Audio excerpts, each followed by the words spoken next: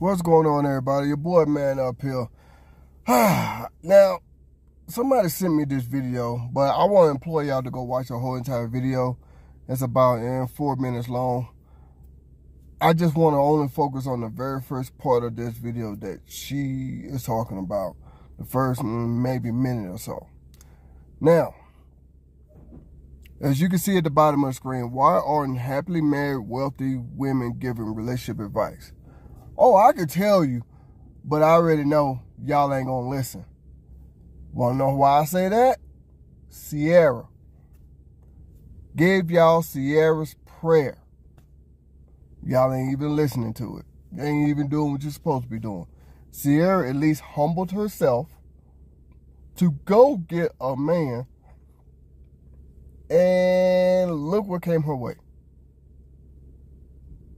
But y'all will pay attention to Beyonce, who has a rich, successful man, but she's not telling you how to go get one. She's making sure y'all stay single. Yeah. That's why. That's one of the reasons. But I'm going to go ahead and play the video so y'all can hear what she had to say. It's about, I cut it down to about a minute, but I implore y'all to go watch the whole video. With that being said, let's go ahead and get this thing going. So I just seen this girl make a video and she was like, why is it that the girls who are single and serially dating and they have rosters, why are they the ones giving out their game card and giving relationship advice instead of the women who are actually like happily married to wealthy men who spoil them?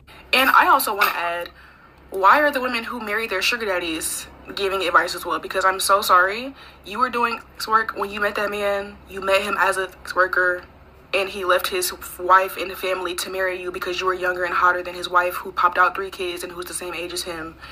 Oh my God, I can't believe she showed signs of aging. Like, I'm not taking advice from you hoes either. But why are they the ones giving relationship advice and not the ones who are actually happily, normally married to wealthy men? Why aren't they giving any advice?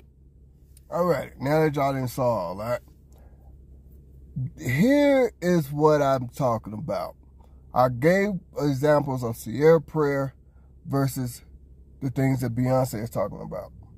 Yeah, Ciara has done some things that I disagree with, but at least she was able to humble herself, pray for a good man, and when God sent her one, she did not turn him down. Now, I don't know if this part here is true, so I'm putting this in quotes. I'm going by what I heard somebody else say on this part, but I can believe it, though. But I don't know if to be true myself.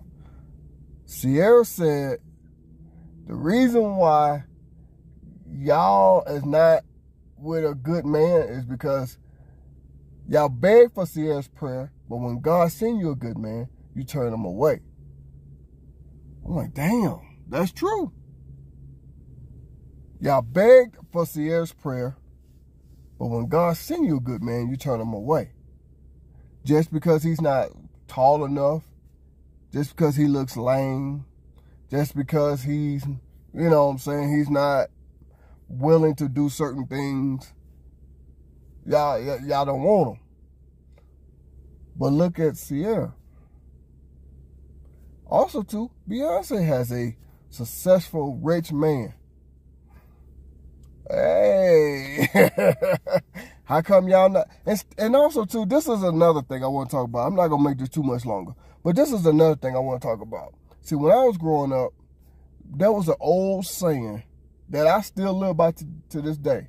I can show you better than I can tell you. Yes. So instead of somebody telling you, why don't you pay attention to what they're doing? Just pay attention. You know, the game is to be sold, not told.